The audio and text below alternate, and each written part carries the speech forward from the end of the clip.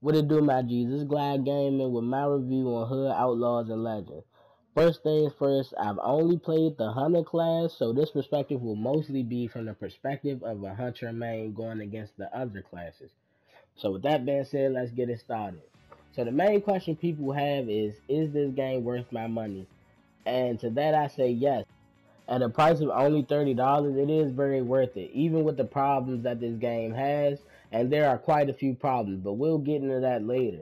This game is fun, solo, as well as co-op. It has the in-game chat feature, so when loading in with randoms, you still can communicate, which is very important because this game is extremely teamwork based.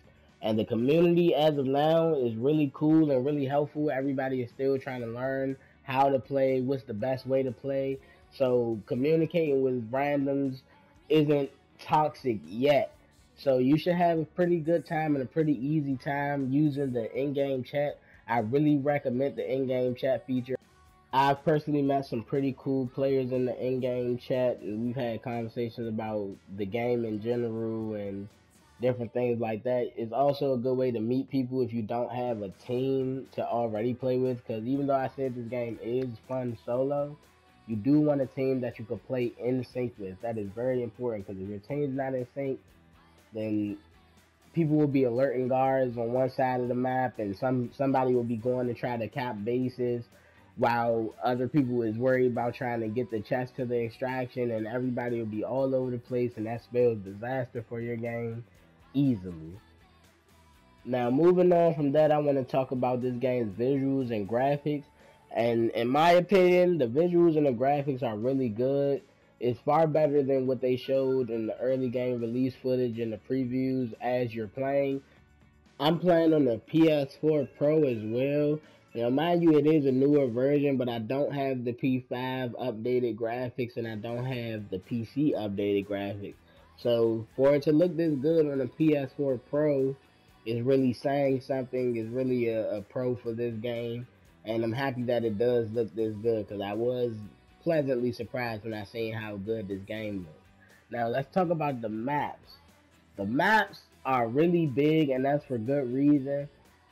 When you are going for the chest or going for bases, when the chest is finally there at extraction, the fact that the map is so big can keep a team away from you while you're extracting the chest for long enough for you to get it out of there, or long enough for your team to set up so y'all can defend well once the opposing team gets there. So the maps are really big and vast, and it makes for some interesting games, because you never know where the sheriff is going to appear on the map, or you never know where the vault is going to be exactly. The vault tends to spawn in some of the same places, I realize.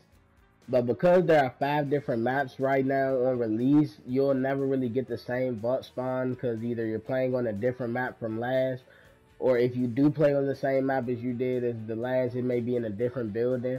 Or if it's in the same building, it could have spawned upstairs in your last game, and the next game it'll spawn downstairs in the dungeon. I really like the architecture of the buildings and of the maps in general. The high towers, the different ropes that you can make descend to climb up, and the different entrances. Sometimes there's like little sewer entrances. There's doors you can lock pick. They did a really good job with their map design, and I'm happy to see that they are adding a new map in the first season pass for free. And I'm happy to see if they add anything new, like any new ways of entry to get to the vault and the chest and things like that. That'll make for some really interesting gameplay. Now moving on to the gameplay. The gameplay is fun. I'll get to the cons of it later, but it heavily rewards stealth gameplay and heavily punish the gung-ho style, just run and gun gameplay, especially with the NPCs that are patrolling each map. Even when you alert the NPCs, the other team is alerted of your location. Basically, it shows you the character you're using is revealed on the map, and it tells where you were when you alerted. So basically, when you want to run stealth, because when you alert, you basically sell your team and their position. So you really want to try to keep running stealth. They have a couple of different NPCs patrolling the map that you have to worry about. They have the sentries and the crossbowmen, which are the low level types of enemies that they're pretty tough too, even though they're low level. So don't by any means think they're easy pickings. They will kill you given the chance. And you also have the knights who are a bit stronger and harder to kill than the low level sentries and crossbowmen, but you don't really have to worry about them as long as you can sneak past and take them down stealthily. You don't want to take a head-on fight with them because these NPCs are by no means like easy pickings. Like I said, they will kill you. They'll parry your attacks. They'll block your attacks. They'll let you waste your stamina. They'll do everything they can to make sure you die. So, like I said, definitely use your stealth. But other than those NPCs, the big dog you have to worry about is the sheriff. The sheriff will steamroll any player on the map given a chance. If he grabs you, you're done. Just chalk it up, you're done. Unless a teammate has an ult and can stop him, which I haven't seen happen since I've been playing, you might as well chalk that up as an L because he's gonna kill you, no questions about it. So other than that, those are the only things you have to worry about. As long as you stay stealthy, stay out of sight, you're good to go. I will say this. The guards are pretty slow on the take when it comes to spotting characters, but once they are alerted, they will chase you until you kill them or they kill you or you somehow get out of sight again. But you don't want to be running from those guards because they will run you into more guards, and before you know it, you'll have about 7 or 8 guards trying to kill you, and that's really not what you want. As well as other players coming to kill you because, like I said, once you alert the guards, the other team is alerted to your location, only your location, not your full team's location unless you with your full team, but they are alerted to your location. So thirsty players will come and try to snatch that kill. So definitely try to stay stealthy. I cannot stress that enough. But moving on from the NPCs, I want to talk about the 4 playable characters we have on release. There will be more characters added down the road, and I'm really happy to know that. But right now, we only have my class, the Hunter, which is basically an assassin. You want to stay out of sight and get those stealth takedowns as much as possible. You do not want to take head-on fights. I'll get to that later. You have Robin, the archer. That's pretty self-explanatory. You want to stay out of sight and get those headshots. You have John, the brawler slash tank. Now, John is a tank's tank. He has sticky bombs, regular bombs. His ult is him just, he doesn't lose any stamina. He takes reduced damage. So if you like to play tank in games, he is your main. You definitely want to use John. And last but not least, definitely not least, is Took. Took is a mystic by definition on this game. I don't know how to explain him any other way in like layman's terms because he has healing abilities as well as support abilities, and he's pretty tanky as well. So he's basically your jack of all trades character, really. And if you are having a hard time playing other characters on this game, I recommend playing Took because you will get a definitely difficulty lowering when you choose Took. He is the easiest player to play in my opinion, and he's the hardest player to go against in my opinion. But now that I've talked about all the pros this game has, I want to get into the cons, and there are quite a few cons, like I said. So talking about melee, when it comes to melee, certain matchups you don't want to take. Of course, you don't want to be an assassin or an archer fighting a tank. You don't want that. But sometimes you can win those battles. But because the melee is a bit wonky, sometimes hit detection doesn't work. I don't know if it's due to lag or what, but sometimes hit detection is really bad in this game. You can try to hit a player and you'll immediately miss. As well as, for some reason, the heavy characters are faster than the light characters when it comes to attacks. And it's really confusing. It's really confusing to me because the heavy characters shouldn't be as fast as an assassin. But the assassin and the archer have no lights. The Took and John, the heavy characters, they have lights and heavy attacks that they can use. But the assassin and the Robin, they either have, the assassin has her crossbow that she can use, I guess, in place of a light attack. but that's really, really punishing, especially with John's lunge attack. And the Robin has his arrows he can use in place of a light. But like I said, it's really, really punishing winding up that arrow or that crossbow when you got a John who can smash the ground and stun lock you, or Tuku in 2 hits, who has really good range, who in 2 hits can kill you instantly as a John or a Robin. If you make one mistake against those players, you're done. And so for the hit detection to be wonky, it's really not acceptable for this game. They have to fix that. Sometimes the stealth takedown prompt takes a while to pop up, and that is really punishing in a match, especially a heated match when both of you guys are on the winch trying to get it to the extraction, and you can't get your takedowns because of lag or whatever the reason may be. I've seen it. My friends have seen it. Some people say they haven't seen it. Maybe they're not as laggy or playing people as laggy yet. That's why they haven't seen it, or maybe they just haven't noticed it because it was so small and they're using a character that can make up for it.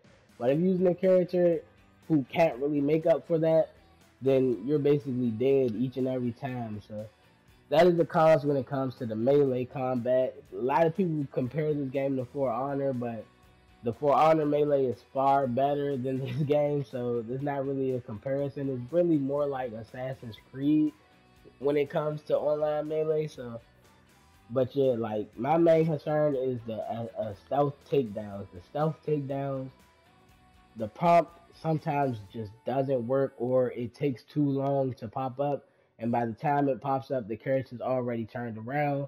You cannot get that stealth takedown. If you're me, an assassin going against a John, he's just going to bash your head in with his hammer, and you're done. Simple as that. So that's my problems with the melee. Lag is also a problem for me. This game is pretty laggy sometimes. Sometimes certain things that should work don't work. Sometimes NPCs are dead, but it still look like they're alive. Sometimes they're not there, but it looks like they're there. But that's very rare when that happens, but it does happen. I would like that to be fixed. A friend of mine who plays John and Took say that their block and parry is too easy to break and sometimes too hard to do, which I agree with. Going against Johns, I have broke their blocks just by using my crossbows alone, and it drains their stamina really fast. So that can be buffed a bit, but with how much damage they do, that buff might make them even harder to fight than they already are, which is good as long as other characters get a buff. The stamina system is pretty lackluster to say the least. It's no reason you should, as a lighter character, should have the same amount of stamina as a heavy character, or lose your stamina faster than a heavy character. I believe that assassins and robins should have more stamina because they rely heavily on dodges instead of blocks or parries. They rely very heavily on dodging, and you lose stamina on attack as well. So if you spent about 5 seconds of your matchup dodging, and then you go to swing and now your stamina bar is drained, there's nothing you could do, especially if another character comes into the fight. You'll die, especially if you don't have any help. So a 2v1 in this game is practically unwinnable. So I believe they should buff some of the stamina, or make the stamina drain a little bit lighter. Like, buff stamina for certain classes and make stamina drain a little lighter. They do have perks that do buff certain things, but a lot of the perks are not very good. So moving on to the next thing, they definitely need to add more perks into this game. I know more perks will come with new characters, but the characters we have now definitely need more perks. I will say that. The waiting times in the lobbies are really, really, really long sometimes. Now, I don't think that's on the game, because this game does have cross play with PC and Xbox, I believe. I just think this game doesn't have as big as a following as they would like for it to have. So you can sit into a lobby from anywhere between 10 to 15 minutes, maybe even more, waiting for a match. But other than that, that's probably all the cons I have for this game. It's just the melee is my biggest concern. They have to work on their melee. Sometimes when the stealth takedowns are going on, your character will be taking the one character down, but they're not. The character that they're killing is on another side of the map or something while you're doing it, and it just looks pretty stupid. So I would like for them to fix that, of course. But other than that, that's all I have. It's just a lag, melee, the stamina, and that's about it. Everything else is really good. For $30, this is a really good game. Yes, you can say it is repetitive because the game mode is simple and to the point every time you do the same thing every time, but because you are going against 4 other real players who are doing different things, every match is different. I will give it that. Every match is different. It hasn't, of course it felt a little repetitive, but it hasn't felt like too repetitive yet because it's a different way to win every time. It's a different way to get the chest every time. So it's not really that repetitive. So don't let anyone tell you that it is a repetitive game because they must not have played it enough. And that's my thoughts on that. And all in all, that's pretty much how I feel about the game. I feel like they can add a few more things to this game to make it shine as bright as it could. This game has a lot of potential, but right now the package we got is really good. As long as the updates stay frequent and we're not waiting months in between updates, then this game should be good to go. Let me know if you guys want me to do any tips and tricks videos. I will be coming with more and more commentated videos. Usually I upload no commentary gameplay, but I'm trying to get into doing tips and tricks videos and update videos. So let me know if you guys need any tips and tricks for the Hunter class. I am a Hunter main. I can't help you with any other class really, but I can definitely help you with the Hunter class. So let me know in the comments below. Let me know in the comments below the problems you have or the things you like about this game. This game is really fun. I enjoy the community, and I hope this game does get the updates it needs. I hope people hear it, what the community is saying, and I hope they take the feedback from the community because a lot of people have been airing their grievances about this game. So maybe if they're a smart dev team, they will take our feedback. The people who made this game are the people who made Crackdown 3, but they but they've also made some great games. So I do believe in this dev team, and I do want people to give this game a chance. But if people don't purchase the game or purchase the season pass, then this game will just die before it really gets to where it should be. I do not recommend paying the full $50 for the season pass right now because really all you get in the season pass is a few cosmetics and things of that nature. Nothing really worth paying for. The characters that are coming are free. The map that is coming is free, so that's a good thing. So the season, unless you want to just have, I guess, unique cosmetics, the season pass is not really worth buying. But other than that, that's it for this video. If you watched it all the way through, I appreciate you. Let me know in the comments, like I said, anything you think about this game, good or bad, and I'll catch you guys